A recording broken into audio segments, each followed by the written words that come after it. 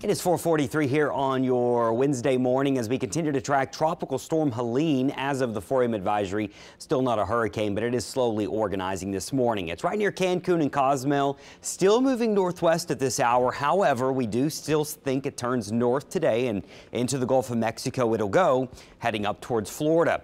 The ridge of high pressure that was sitting over the Gulf of Mexico, it has weakened quite a bit overnight, and so this will allow the storm to start to slowly turn north throughout today. And so you can see that ridge off the coast of the east coast of the United States, this trough of low pressure coming down, so that's why it's going to be turning. The track of this, taking it up to hurricane status at some point today, Category 2 later tonight, Category 3 tomorrow, and then making landfall in Florida, probably around the Big Bend or the Tallahassee area by Thursday evening. But the thing with Helene is it's such a giant wind field, or it's got such a giant wind field, that the impacts will be felt far away from the center. This storm is going to have an extremely large wind field compared to a normal hurricane here. So you can see anywhere in pink are tropical storm force gusts, yellow are hurricane force, and in the white there are major hurricane force winds.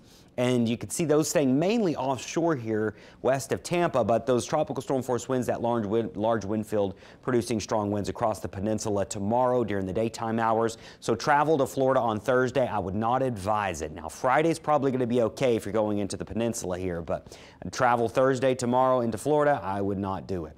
The winds, significant wind threat here as this storm makes landfall tomorrow evening. You can see there in the white there, that core of major hurricane force winds moving inland. Tallahassee could get rocked by some significant winds here over 100 miles an hour. And as quickly as Helene's going to be moving as it makes landfall, those 100+ mile-per-hour winds may penetrate all the way into portions of southern Georgia. So significant winds there. Now,